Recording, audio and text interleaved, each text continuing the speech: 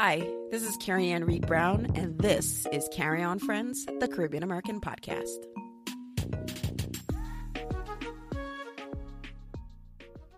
Hello, everyone. Welcome to another episode of Carry On Friends, the Caribbean American podcast. I'm excited today because we're going to be talking to three amazing ladies on a very important topic. So welcome Meschida, Lisa, and Melissa to the Carry On Friends podcast. So Melissa is alumni. She's been on it before. So Meschida, why don't you tell the community of friends a little bit about who you are, Caribbean country you represent, and all that good stuff. Okay.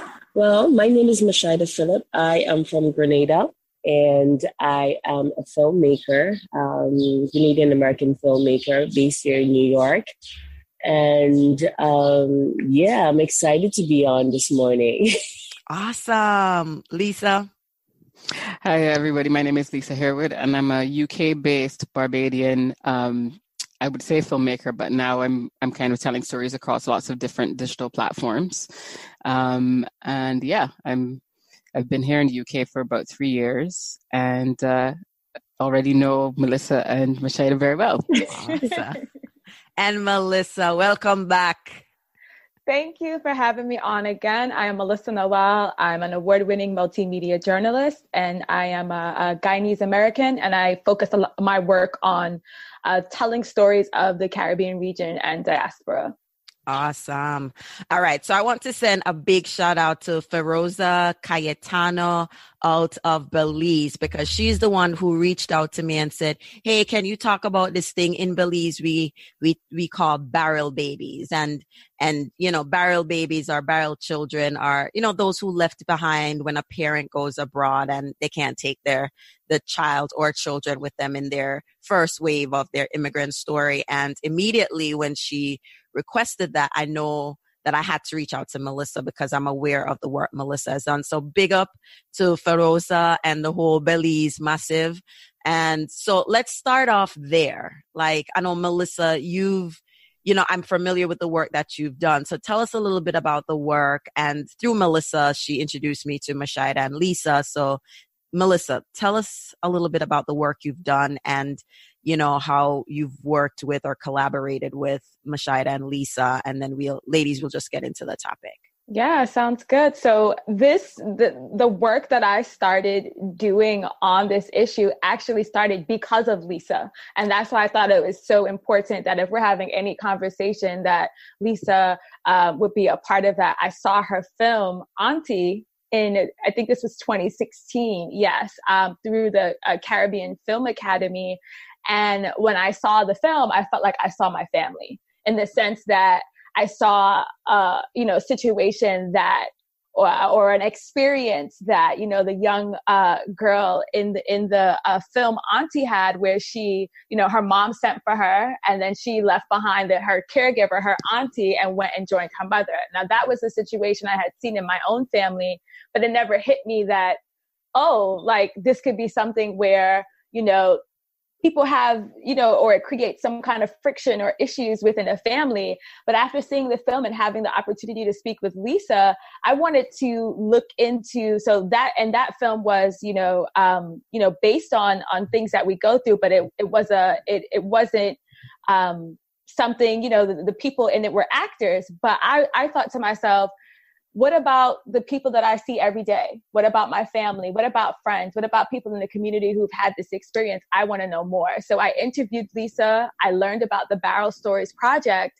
And then I decided in meeting people who had gone through this experience, one of the things that stuck out to me was mental health and how it impacts mental health. And so I decided to dig deeper into that aspect of it and turn it into a series for NBCnews.com and look at the mental health impact of parental separation due to migration on Caribbean children.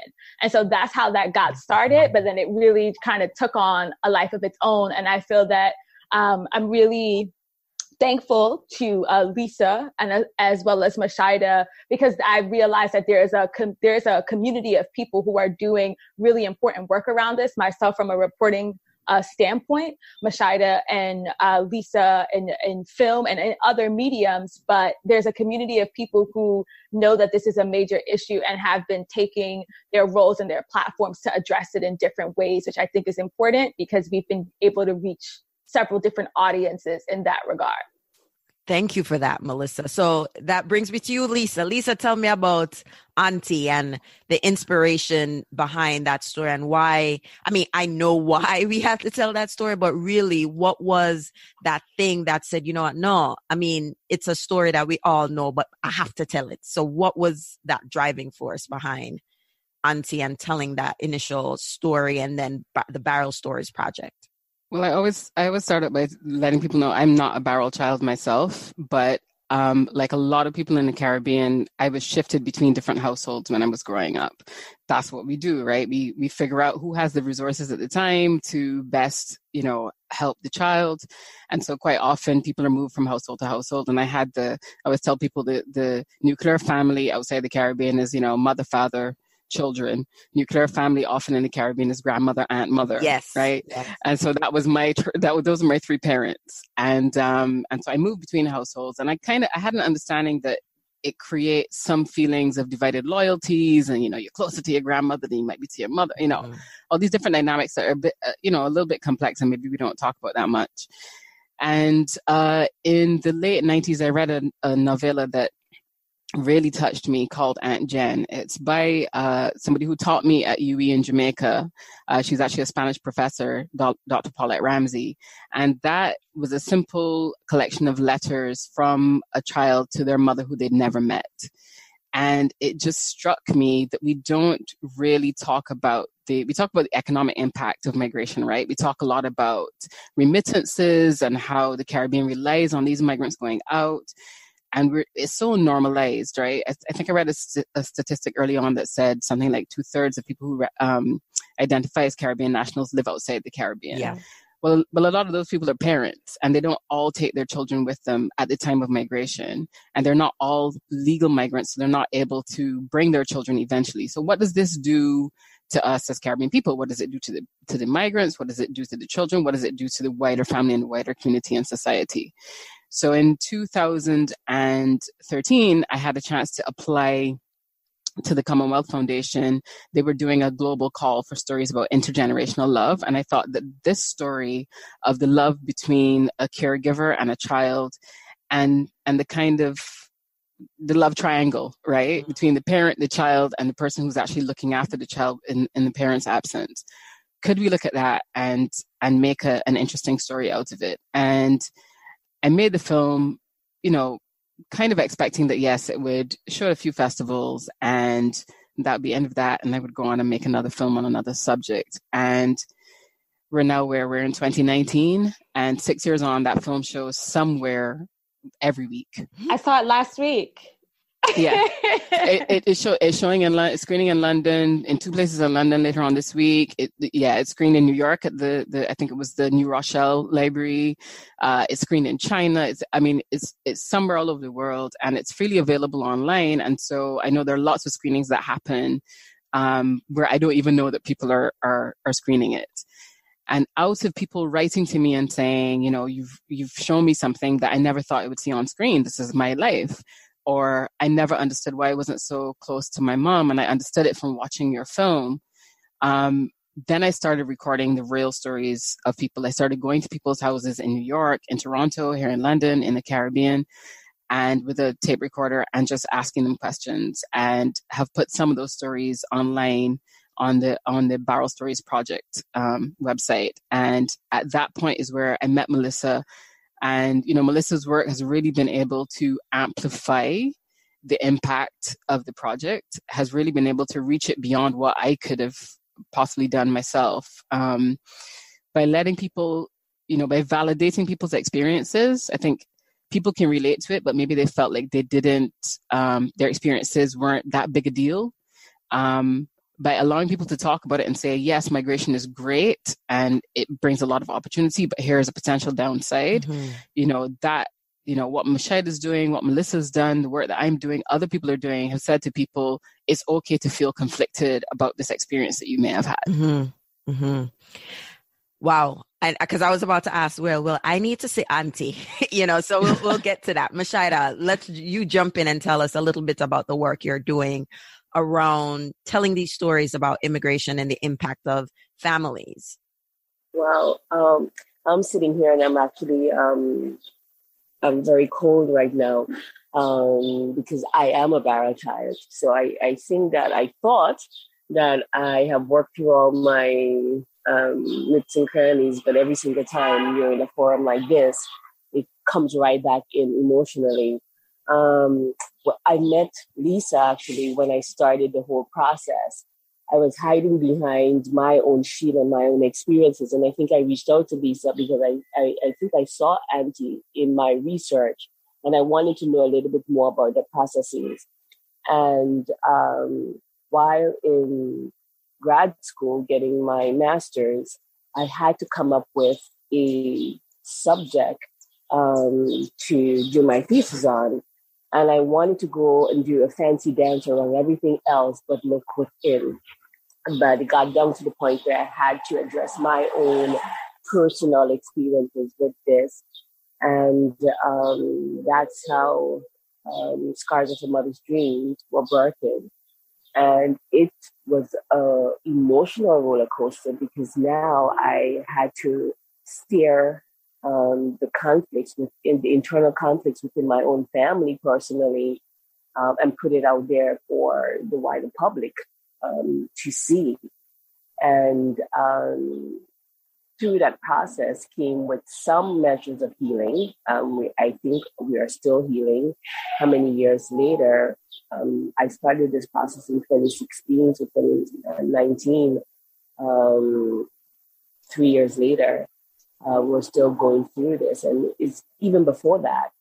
I've always thought that my experiences, as Lisa mentioned, was unique to me. I questioned a lot about my behavioralism, my isolation to the world, my lack of trust, the lack of connection with my maternal mother, even though our separation was only a short period of time, like 7 years. But what I recognized in this process was the time frame in when the separation between my mom and I occurred. That was such a pivotal time in the bonding part. And because we lost that portion, our relationship has always been different. And I am in my 40s right now, and I'm still battling with that. My sister, on the other hand, was much older. She was a few years older than myself, and they had a different relationship. So their relationship is completely different. And my brother and I, we have a whole complete different relationship with our mom. But there was so much to deal with. And we're from a community where we do not talk about things. There's an elephant in the room, right? Yeah, I was about to say that our natural tendency as a people to not talk about things compounds a situation, right? So even if you don't talk about things, I think, I just have an interview. It didn't air yet. The whole thing about sparing the rod and spoiling the child. Sometimes, this display of emotion is parents considered as a weakness, as an opening for children to feel like, oh, they will take advantage of you. You must always have a strong front. I think that also impacts, as a child, when, like when there's a distance, do you say, oh, baby, I love you and I miss you? It's always like, you're behaving yourself, you're doing this, you're doing good in school. And yes, you're not communicating that emotional aspect of it in terms of, I miss you, or the tools that we know now. And I don't really blame the parents because I don't think they had the tools to know that this is what they were supposed to do. And it felt awkward to them, versus no. So Meschida, tell me a little bit about, was there a conversation? Was there a sit down that said, I'm mommy's going to America, or it's just like, okay, one day it gets up and mommy pack our bags. I mean, I've heard stories like that where one day mommy just gets up and gone, or was there a conversation to prepare you that this is what was going to happen? No, for me as a child, all I recall was my mom leaving. I did not know the conditions behind it leaving. So I remember being shifted, being left with my aunt, which was her younger sister, and then shifting from my aunt, who decided to live her life, because when you're looking back in retrospect, she was a young person in her 20s. So she left. She dropped me off to my father's mother, who I did not have like a relationship with. So this was a whole brand new family, because my sister was and my brother was already living there with them. And that was the premise of how that separation occurred. And to my mom's defense, she has always been that mother who would try to reassure you and say she loves you and everything like that. But then all I recall was seeing the pictures coming back also of the white children that she was taking care of. So to me, as that child, that was her new family. Yeah. So you left me, and that's your new family. And I was a very protected, guarded child from my mom. So my lifestyle was also immediately shifted. So whereas I was the baby being taken care of, when I moved to my grandmother's house, I became now the caregiver or the babysitter to my little cousins. So responsibilities also immediately shifted. And, you don't really know what's going on. You just have to deal with it. Because if you say no, you're a rebellious child. If you're emotional, you're weak, And we had to go back and forth like that for several years. So when my mom finally came back to get us, and we had that reunification, there was a lapse in time, because for my mom also, she was dealing with her own emotional issue. So for her, she treated us as babies that she thought was left, but did not realize the time frame that has passed. And now we're matured into teenagers, finding ourselves and finding our ways. So that disconnect that was there between us created problems. So we got here in New York, and again, therapy and talking is just something that was not a part of the program. So life just went on, but there was always underlining issues that was dealing with us. And it took me years. I think I mentioned that at the stuff that Melissa had organized when we started the panel. It took me getting married in my 30s to recognize the emotional trauma that was set up during that era of separation. So you're talking about almost 20-something years before I actually addressed the real issues that was dealing. You said something about the pictures coming back of your mom taking care of, the white children or these other families. And I remember years ago, I was listening to Stacey Marie Ishmael, and she was a guest on Another Round podcast, which is no longer an active podcast.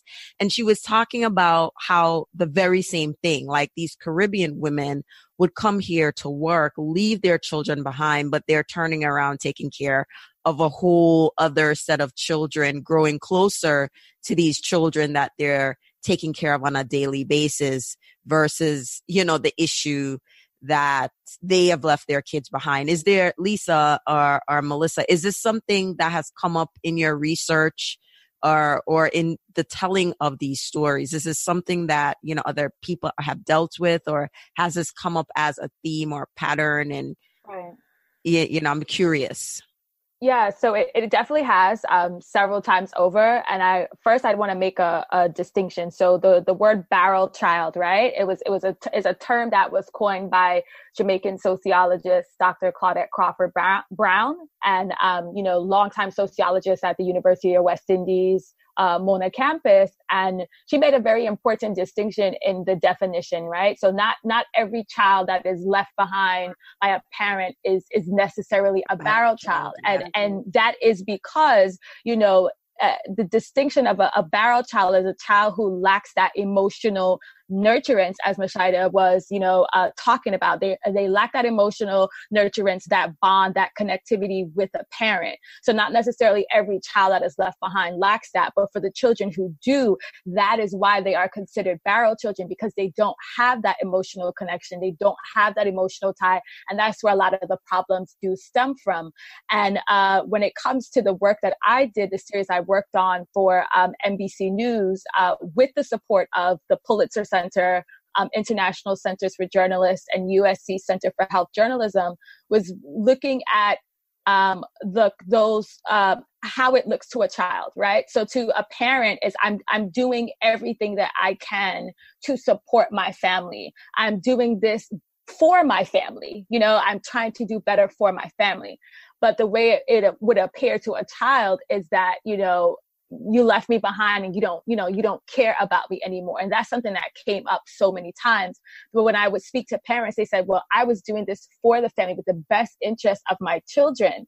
But to the children, it came across as, well, you left me. And when it comes to the kind of work that they were doing, I addressed a lot in my series, the fact that parents came here on particular visas, right? Some of them. And that was the kind of work that they were able to get at that point in time to support their children. But of course, that disconnect being there, and maybe that conversation not happening between a parent and a child, or even them saying, you're going to be staying with, Auntie Jane, and these will be the house rules, and this is how we check in. It just left so many unanswered questions that you see a picture like that in Meschida's case. And so many, I had 7-year-olds, 15-year-olds I spoke to, 25-year-olds. And it was just to them, they were just like, I saw those pictures, or I saw her other life, and I didn't feel like I fit into that. And I also felt, feelings of abandonment were a really, really big issue. And I, speaking to people of all different age groups, that was something that stuck out as a theme overall. Also, what about, because the very first time, to be honest, that I realized, like I said before we hit record, my cousin lived with me, and, by your definition, the definition that you just told me, she technically wasn't a barrel child, right? But the reality is her mom lived in the US, and she was living with her father's sister and her father's mother, and she, her maternal grandmother. We all lived in the same community, so she went between houses, right? And so I felt like maybe she was still impacted that her mother wasn't there, because she looked around and everybody else's mother was there and hers wasn't, even though she was probably getting some emotional care, and her mother, there's still an impact there. But of course, but I want you to address that. But what also happens is, with Demerara Gold, I saw that one woman play. There's this other element that play brought out, like what happens when the parent moves over, leaves a child, but while in the process of living here, they also have another child. So how does that come up, and how do all these things affect the child or children left back home? Because in addition to taking care of somebody else's children, sometimes they come and have a whole different, they come up here and they have now a new baby brother or sister, or both, or two. And then, what happens in those scenarios as well, the relationship with the sibling born in America versus those left home.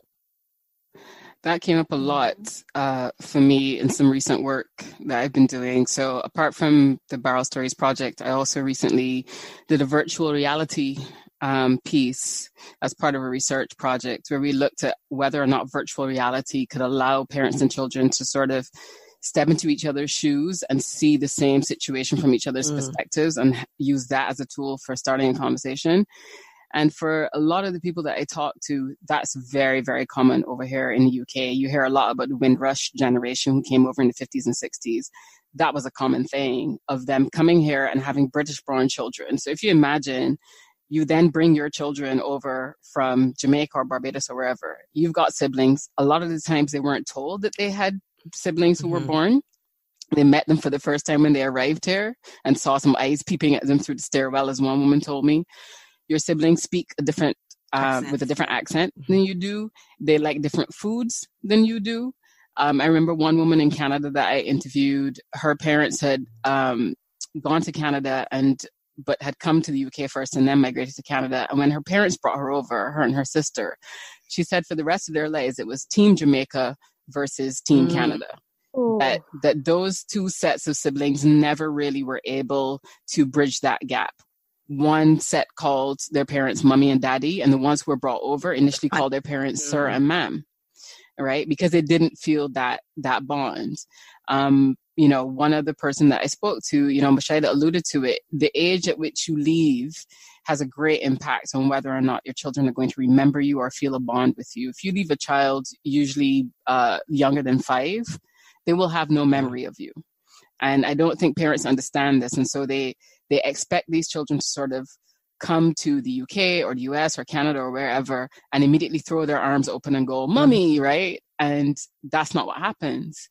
And the parents are quite often deeply hurt by this and don't understand the kind of psychology behind it. They just kind of immediately withdraw and tend to turn more to the children who they have an easier relationship with. Mm-hmm. Right. And so that just continues and snowballs and snowballs and snowballs. And it's so common. And I'm sure that's something that Meschida could speak to more from a first-hand perspective. I mean, I've had it on both sides because both parents migrated.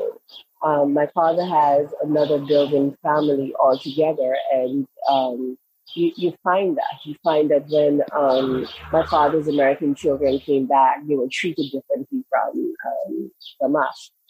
Maybe because that was my father's mom, but still they were welcomed differently. They were treated differently. So you always have that level of jealousy, competition that is existing, whether you're blatantly saying it or not, but there's an underlining tone that is there. And it comes back down to communications. We talked about it, we alluded it, that broken conversations do not heal the trauma that is existing. Yeah. And in order for us to move forward, we definitely have to address these things. Because I remember when I sat down with my mom after going to therapy, after speaking to psychologists, up to today, I think, after my film has been shown in several different countries, the University of in Grenada had invited me to speak about this issue. There are some members of my family who still do not believe that level of impact is real. It was more or less like I just wanted attention and I'm just seeking it out. I was told if I wanted to have a different relationship with my mom, the onus was on me to make that happen. Mm-hmm. But I was tired. Mm-hmm. How do you know how to deal with all of that, Right. So we still go back and forth with that. And like I said earlier, I did not realize how much it's still impacting me.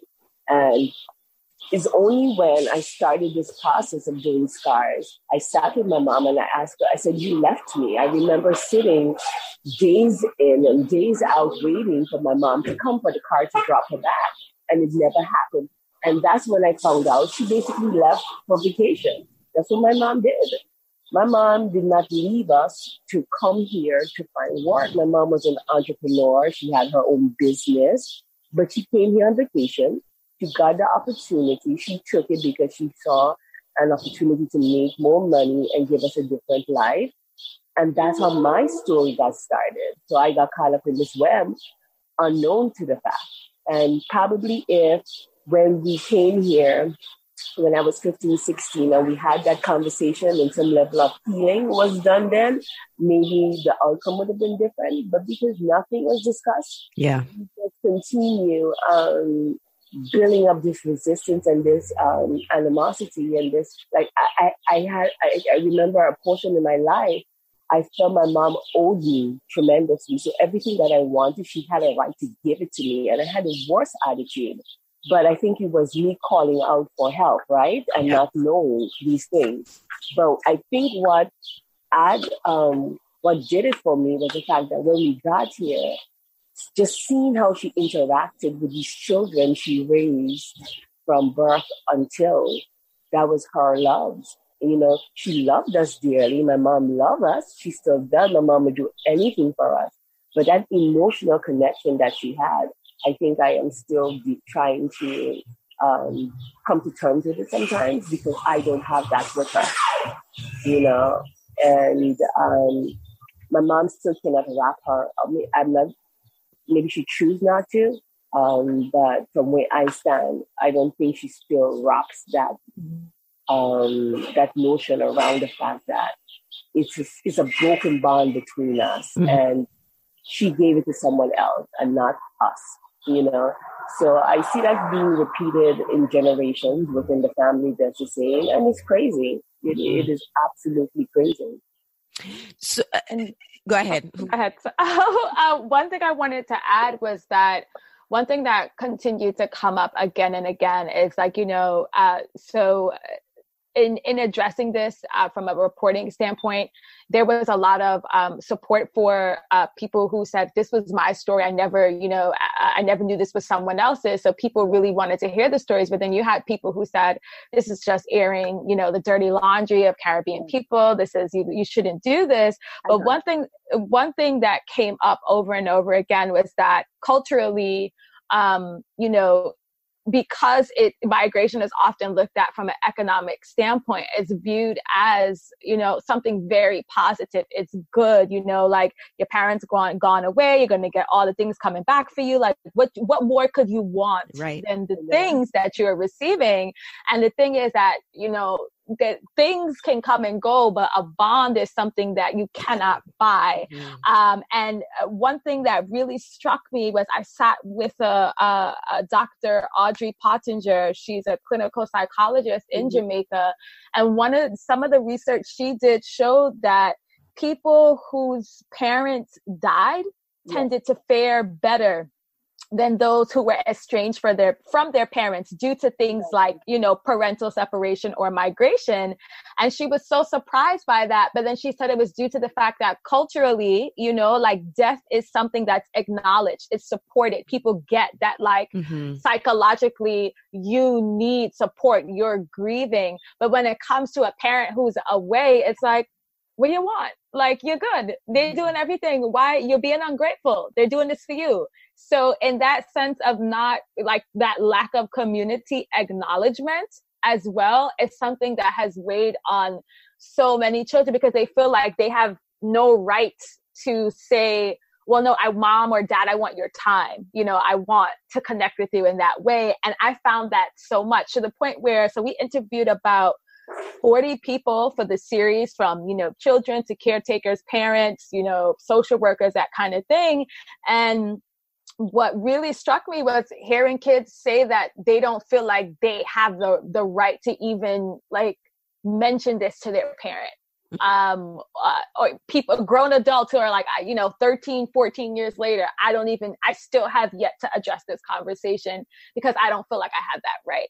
And that really struck me, and it gave me some pause. It made me feel really sad. I mean, one of the things, if I could just jump in here, one of the things I wanted to also say was, this is not unique to the Caribbean. Every single immigrant community has this issue. I mean, I was catching up on a new series of Orange is the New Black last night, and there was one of the characters who had migrated from Puerto Rico, and she waited, too long. And by the time she sent for her daughters, they basically said, no, we're not coming. They didn't have that bond with her anymore, wouldn't call her mommy. And I looked at that and I just thought, this is the story of so many immigrant communities. When Barrel Stories started being made, I had people asking me, am I going to do one on the Philippines? Because Filipino women tend to go out as nannies, and they tend to go out as healthcare workers. They look after older people in retirement homes. The Nigerian community in the UK has a very unique take on what they do with children. They call it child farming. It's what immigrant communities do. And I think part of what makes me really empathize with parents is I think it's quite easy and natural to empathize with the children, but I also empathize with the parents, because when you've been doing this for generations, this kind of shutting down of conversations is a kind of coping mechanism, right? Yeah. When most of the people that I talk to for Barrel Stories are children. And when I say children, they run the gamut from 22 to 60 years old.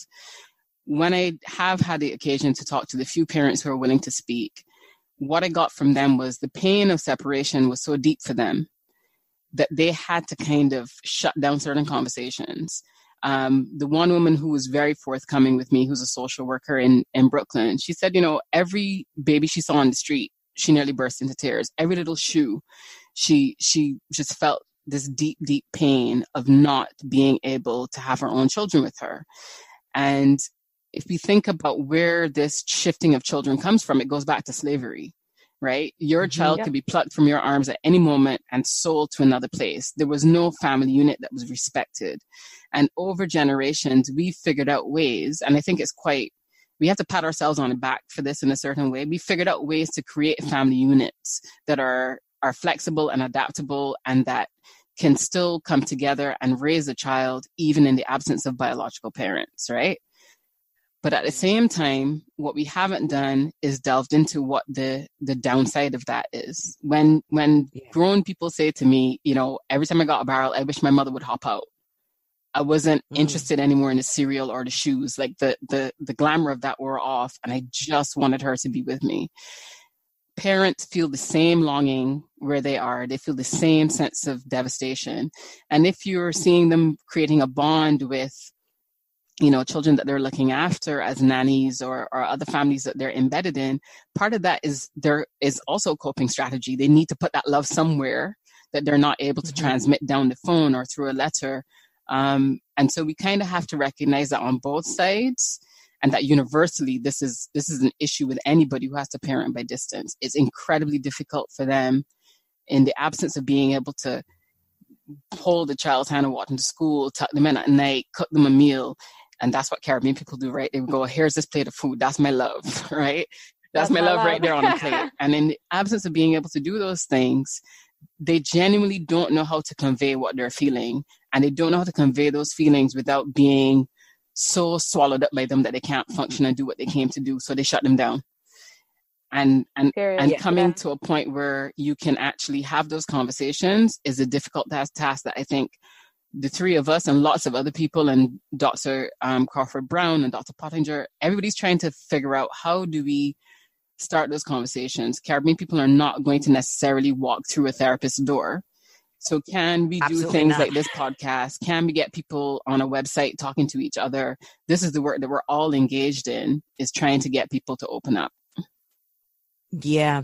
So, what I've recognized also for me, as someone who went through the process, let me just add this quickly, is finding the right therapist, are persons who can culturally relate to what it is. Because you see, it was very difficult speaking to someone who does not empathize or who doesn't understand emotion. So it's one thing to say, go to therapy, but then it's another thing, finding the right therapist or the right caregiver or the right organizations who have a better understanding culturally what it is you're going through, so they can help you identify certain things to take you to the next level. Because not every therapist is equipped to do that. Because even for me, I lost my grandmother, and Lisa, you spoke about it, you have nuclear family. I grew up in a house where my mother, my grandmother, my uncles, that was my family, and that was normal, right? Have my family in the house. So when my grandmother passed away, I knew that I was going to have issues with grieving. I was the big one, and I took care of everyone else. But when it was time, when my grief started to consume me, I was intentional about finding a therapist of Caribbean heritage, because not all therapists would understand the relationship or the connection I had to my grandmother. And it wasn't like my mother felt less, but I needed a therapist of Caribbean heritage. And I also needed one who had like a spiritual Christian background to understand, like, just put those into perspective. And I was recently telling someone that if you are going to go to a therapist, you need to make sure that person is an immigrant or of Caribbean background, because they will never understand the responsibilities we take up on ourselves because they wouldn't. So for lack of a better word, I'll give this example. if you are of Caribbean heritage caring for a parent or a grandparent, and this is a natural responsibility that we have, someone who is of a culture that says, all right, your parents sick, you put them in a home, will never be able to understand the issues that you are struggling with. Not so much caring for them, but seeing them in a state that you didn't grow up seeing them. So I think, the number one thing about therapy in the Caribbean is understanding that we need to find people who identify. But the problem with that is, and the very person said, well, me no want nobody know my business. And I'm like, that the therapist not supposed to tell nobody your business. By law, they're not supposed to tell nobody your business. So they intentionally were looking for a non-Caribbean, non-immigrant therapist. And I'm like, you're doing that to your own detriment, because you already are setting yourself up for failure in that session, because that person is not going to understand anything. And if, going through therapy, your life, I loved that my therapist helped me through grief, because she was able to understand. She didn't judge me and say, well, why? Well, at least you have your mother, even though your grandmother passed. She understood the relationship between grandparents and kids, especially if you grew up in the same house. So I think what Meschida said is critical, absolutely critical for anyone listening who's thinking of therapy, whether or not you're a barrel child or not. If you have Caribbean background and you're thinking therapy might be something important, it is super important to find someone of Caribbean background. And this HIPAA violation if they tell your business. They're not supposed to tell your business. I repeat that.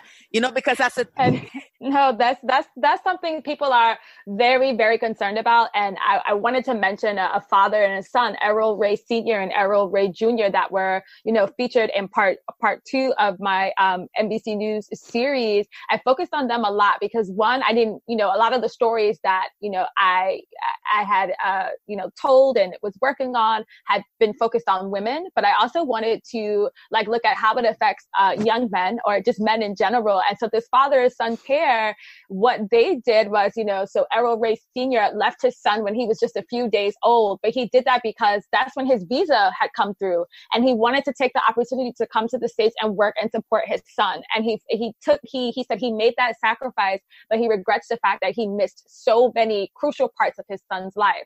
So his son came to the States when he was 16, and they had a very rocky relationship because, they spoke every day, or they spoke every week, but speaking to somebody and living with somebody are two different things. And they sought out help from their pastor, who is a Jamaican pastor who they could trust, who is a licensed therapist, but could culturally connect to the issues that were taking place in their home. And they felt that level of comfort, because what my reporting showed me was that there are no federal programs that provide therapy or that provide this kind of support to families once they are reunited. What you have are these programs for people who, let's say your family comes here and you are seeking asylum status or refugee status. There is that type of programming, but for people who are separated due to parental migration, parents came here to work, that kind of thing, we found no programs. So as a community, a lot of people have been reaching out to their churches or to someone that recommended them, through someone else that they trust.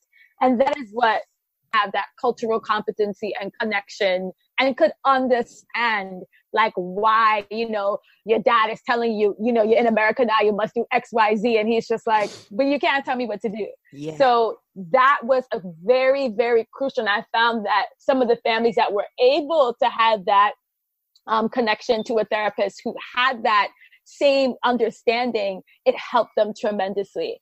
Whereas for others, they're still trying to figure out a way to have that conversation, to get that help, to even talk about it.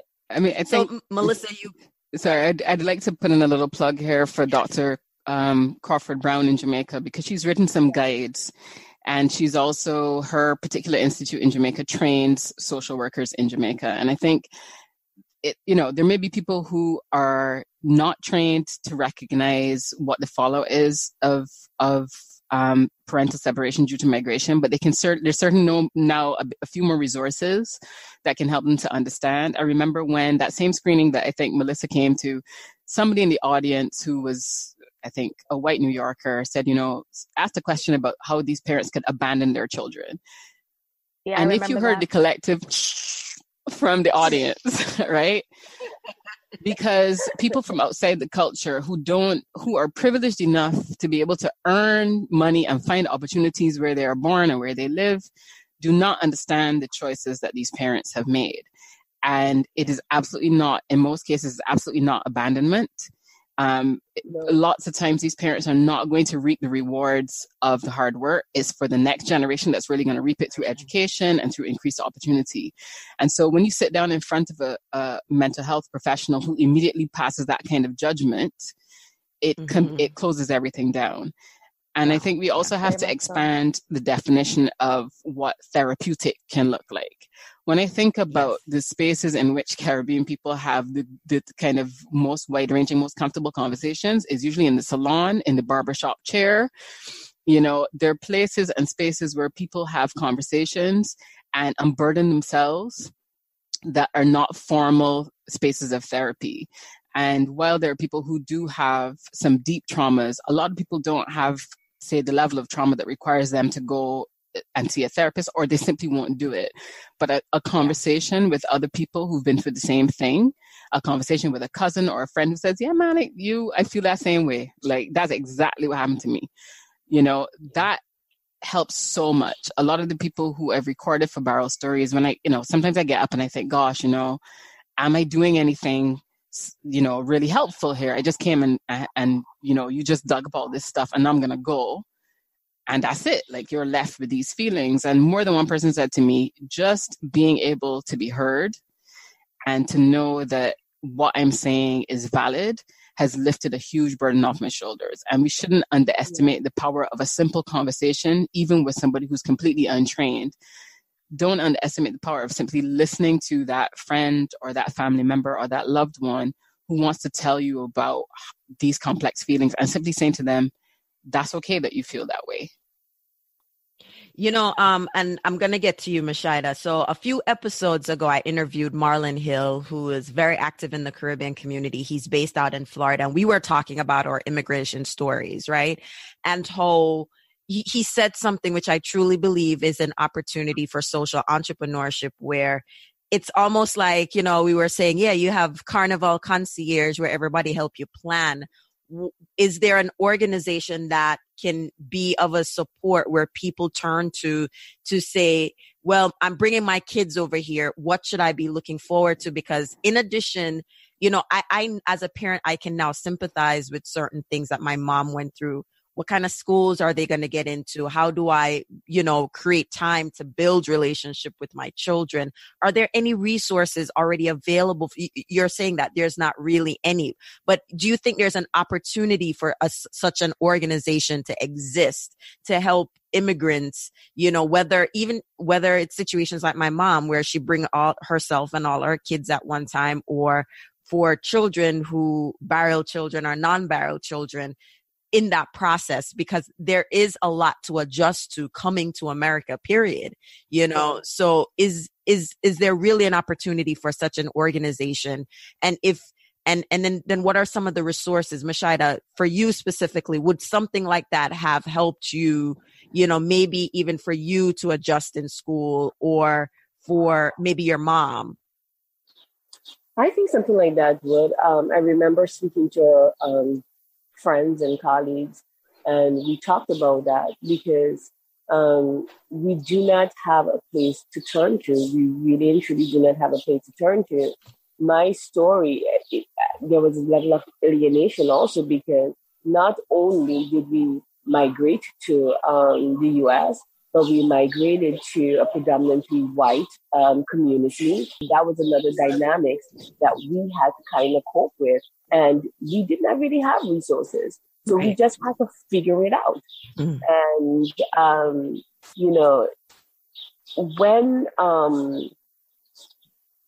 we just had to figure it out. And I think by having those resources, it can really help. Because even now, with social media, with virtual reality, as Lisa spoke about earlier, the dynamics of communication is still different. Yeah. But the broken bond is still there, because there's still that human connection that, that is needed. Mm-hmm. And we still need to address that, because there is still an underlying tone. How do we repair those broken bonds? Because now I think it's even worse. Back then we had airmails that I would wait for a response from my mom if I had an issue. And then by then you deal with it, right? But now it's instant.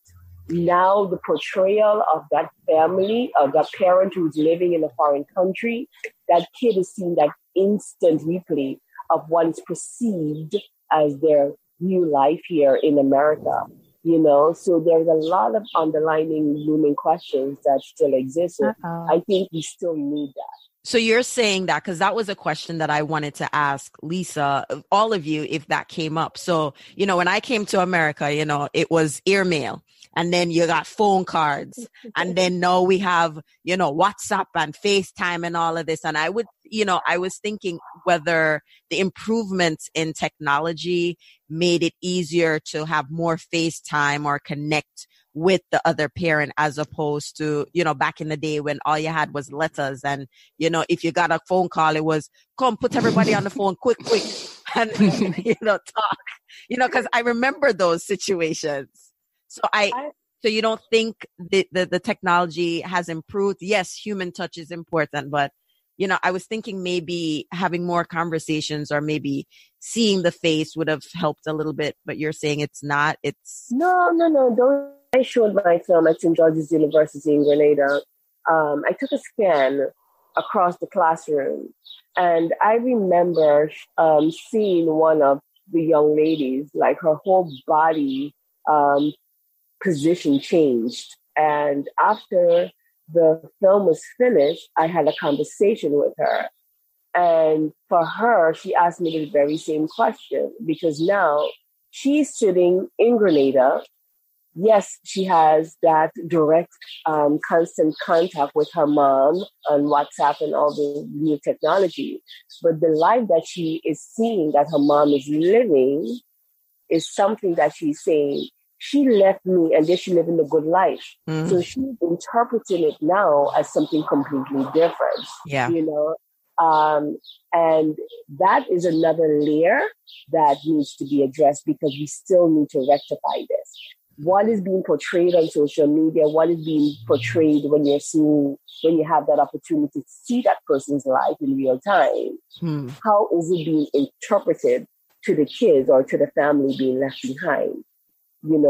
I am not experienced in that way, but that is something for us to really start considering. Lisa did the research on the virtual reality. Maybe she can lend to what people are saying a little bit more.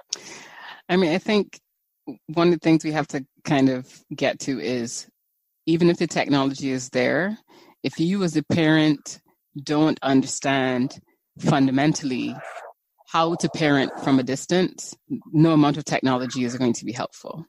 So it comes down to people understanding how to use, right? It's a tool, but quite often it's still used in the same way that we used to use the phone, which is, I just heard the last school report and these grades not looking good, and I'm here killing myself for you and you not doing what you're supposed to do, right? It isn't used as a tool for saying, how are you feeling about everything? Let me tell you about why it's taking so long. Parents have to understand that there needs to be some transparency. They need to explain to their children that every step of the way what's going on. They need to transmit that they love them and that they miss them. And if you aren't emotionally equipped to do that, it doesn't matter if you have FaceTime, WhatsApp, whatever you have. If all you're using it to do is to sort of discipline or do these check-ins that aren't really giving the children any real information, kids are going to make up stories in the absence of information. And those stories stay with them for their entire lives. And it's only when sometimes people grow up and actually manage to have an honest conversation to go, this entire time I thought that you didn't miss me, that you were out there having a blast. I saw these pictures of you, the technology is there, but we still have to give parents a certain amount of training. I mean, most parents don't know how to parent successfully in person. It's something that everybody kind of stumbles their way through.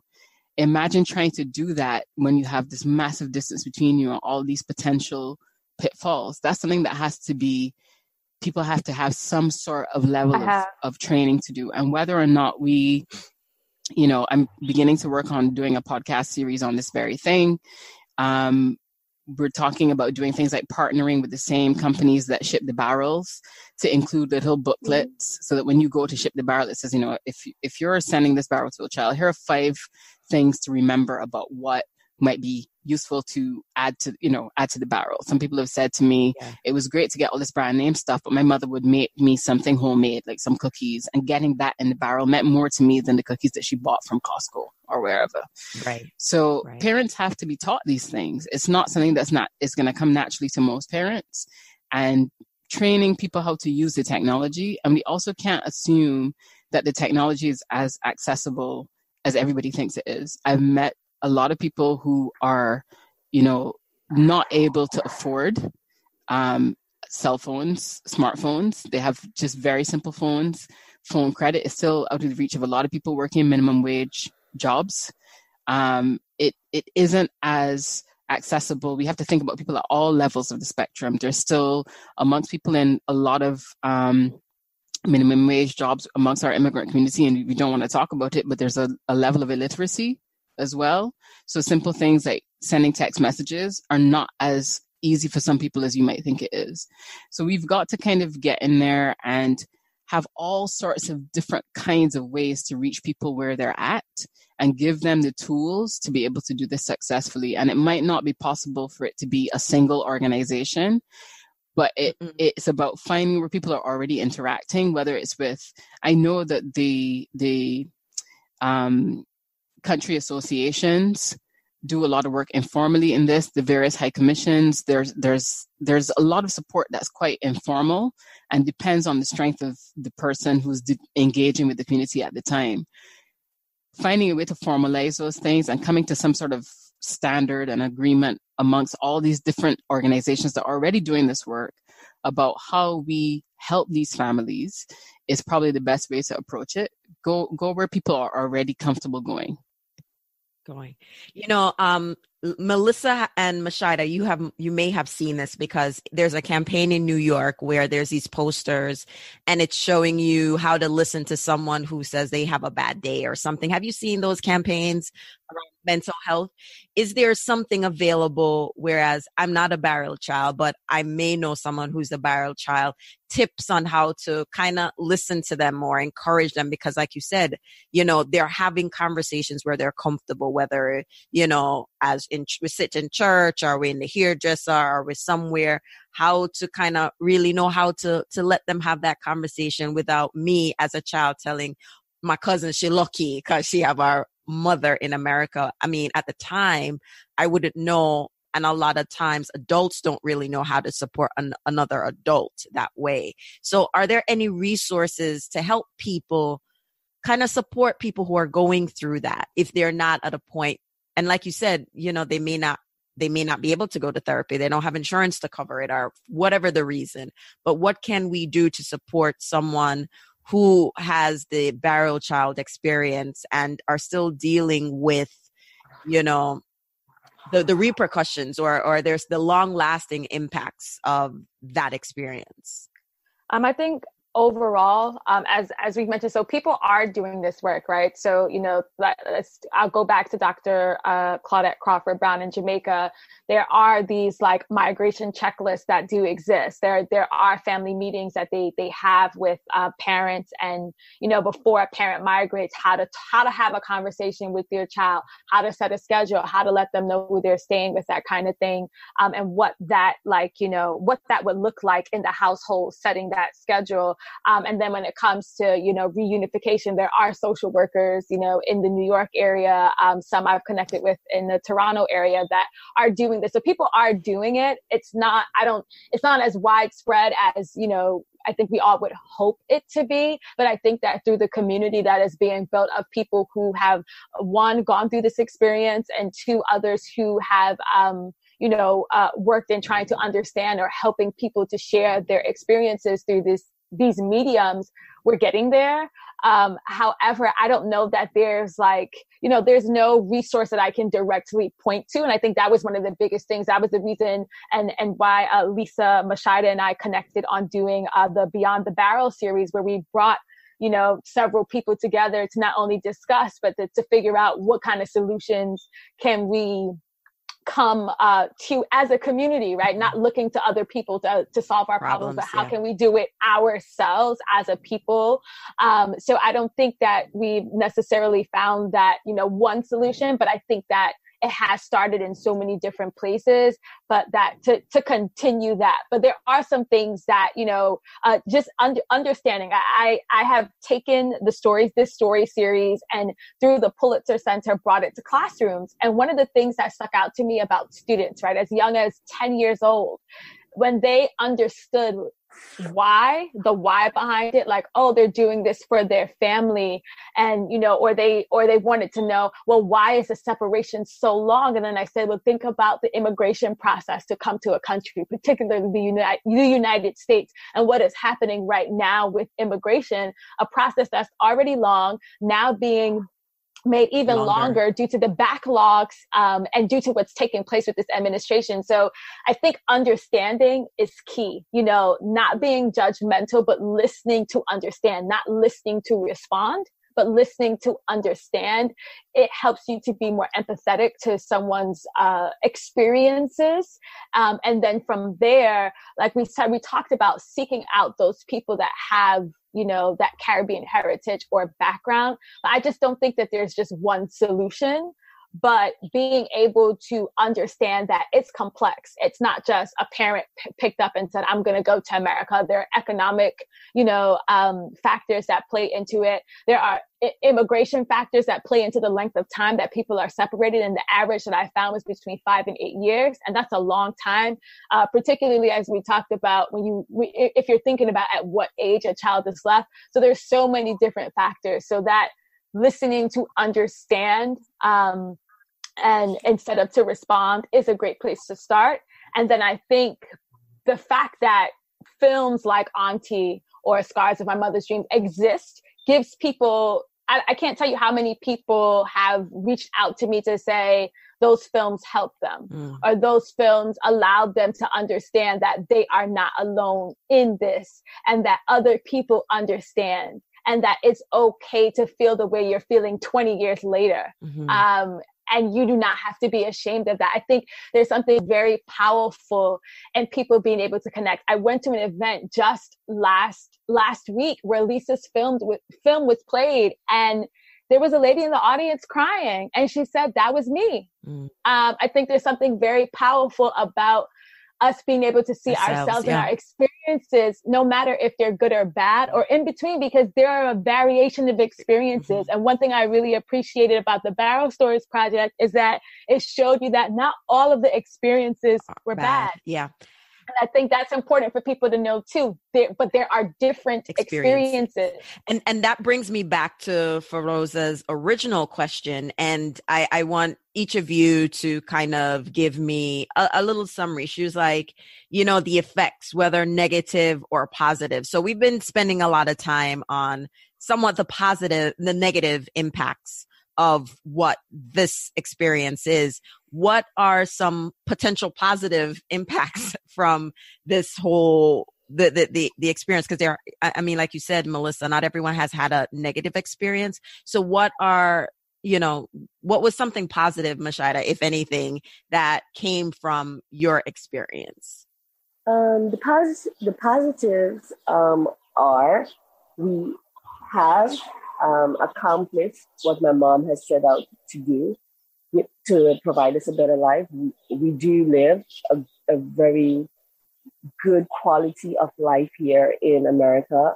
I was able to obtain my master's degree, first generation within our family. So within my family, we have made our mom proud. All of us are basically college graduates. So we have achieved that accomplishment for her. And I must say another positive is from the time we were reunited with our mom, there was never one day of separation in that sense, physical separation. we have always been consistently living with our mom, and she has always nurtured us in that sense. But that does not negate the emotional challenges that we have faced. And and that has been it. So it's a roller coaster for us. Yeah. Yeah. Lisa, Melissa. I think in the best case scenarios, people will tell you that they feel like they had 2-3 parents, right? In a situation where people were able to kind of find the right balance and parents were able to communicate well, people had the love of a grandmother or the love of an aunt or the love of somebody from outside the family who looked after them. So they had several great maternal or paternal relationships in their lives. In terms of opportunity, the Caribbean is a really vulnerable set of islands, right? A hurricane can come through any year and wipe out whole economies. We don't, we're really reliant on tourism. Lots of things make us quite vulnerable. So the opportunities, unfortunately, are and continue to be outside until maybe we start to build up those economies ourselves a little bit more. Without migration, both the people who leave and take their children and those who are left behind, because it's not just children who are left behind who benefit. Barrels don't just go to children. They go to entire families. Yeah. The remittances go to entire families. And the reality is people are going to leave. They're going to leave because that's how our countries are able to function and continue to develop and to grow. The question is only about when those people leave, how do we keep those family ties strong and prevent people from suffering and also prevent the people who've migrated from feeling, like they've done something wrong, from feeling heavily overburdened with their responsibilities back home. I think when those things are in balance, we have a lot of success stories and we have a lot to be proud of. We're incredibly resilient people and incredibly loyal to our families, loyal to our communities. People who've migrated and have no more family ties still send barrels back to hospitals and to schools, and we're incredible. And we should be patting ourselves on the back for what we do for each other and for our societies as a whole. We just need to look at the downsides of it and make sure that we minimize those downsides while we continue to reap the benefits. Good point. Good point. Melissa? Yeah. Lisa really summed up everything I was thinking, which is awesome. But just one other thing I wanted to add was that I think that a positive is that we have, through these experiences and now being in a space where we are not only talking about it, but putting some action behind it and using our platforms in different ways to address it. We've created stronger, both regional and diaspora connections on migration issues that are going to help the next generation. This is not just for us, right? This is not just for now and people who are being impacted now. We are addressing it now and working on ways to increase the ways we address this and put action behind it, get more resources to people, because there are some out there. But we're also trying to ensure that we mitigate this for the next generation, because as we mentioned, people are not going to stop migrating just due to the economies of the Caribbean. That is going to be, and many other places around the world, that is going to be a fact of life. But how do we mitigate this emotional trauma or mitigate the impact it has on family ties so that we can continue to develop strong children, strong leaders, and continue to build our families who we come here to create better lives. And many people do that, but you don't want to break down the family bonds in the process. So I think that we have been able to create stronger ties regionally and in the diaspora, which is, I think, crucial to, because there's both sides, it's the people who are left behind and the people who are here. And then that reunification, I think it's important for us to understand how we should and can work together in order to move us forward as a community, as a people, and not only look to it in that sense, but then to grow from it. Because if we're not talking about the good with the bad, I think we're doing ourselves a disservice. Absolutely. And ladies, as we wrap up, please tell the community where they could find you. I'll definitely speak to you a little bit after we end recording to get resources I could put in the show notes, but just tell everyone where they could find you, website, social media handle. Meschida, you go. I am on Facebook, Twitter, Instagram, under the handle Meschida Phillip. So the Facebook site for the movie is Scars of a Mother's Dreams. I will send it to you. Persons can reach me there if they would like to get access to seeing the film, because it's not available publicly. Okay. And my personal email and social media handle are Meschida Phillip. Okay, got it. Lisa. Yes, for anybody who wants to either see Auntie, which is the film AUNTIE, a 60-minute short film, or to listen to some of the stories that I've collected over the past little while, you can go to www.barrelstories.org. And when you land on that front page, you'll have a choice of either watching the film or listening to the stories. There are currently eight stories out there, and there's more coming. And in terms of social media, I'm on Facebook. I have one page for Auntie, the short film, and another page for Barrel Stories. Feel free to join either one and join in the conversation. Okay. And Melissa. So I'm on pretty much Facebook, Twitter, Instagram, Melissa Noel Reports, MELISSANOEL, reports.com. So please feel free to email me or send me a message on my pages on Facebook or Instagram. All right. Ladies, thank you so much for joining this really critical and important conversation. Thank you for sharing your experiences, your stories. Just really thank you. And thank you everyone for listening. And again, thank you Feroza for, asking me to cover it because, I'm aware that Melissa did the story, but, more opportunities to have these discussions, diversify the platforms where we're having these discussions is so important. So as I like to say at the end of the show, walk good. You've been listening to Carry On Friends, a show about the Caribbean American experience. We post new episodes every 2 weeks.